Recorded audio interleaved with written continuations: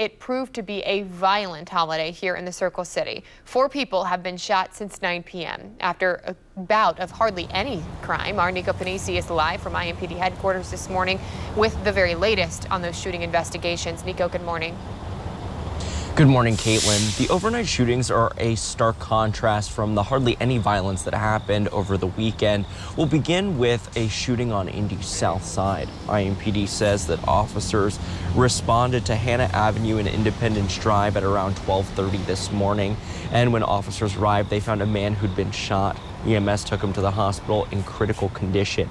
IMPD says there's no known danger to the community at this time, and Captain Rob Ryder says it's still early in the investigation and Metro Police are actively working to learn more. The investigators are still trying to determine exactly what took place and where exactly it occurred at. And violence struck other areas of the city, too. Just before 10 Monday night, IMPD says a person was shot at the 5200 block of Pinebrook Drive. They were taken to the hospital in stable condition. Over on Indy's south side, IMPD responded to a report of a walk-in person shot at Community South Hospital just before 1 a.m.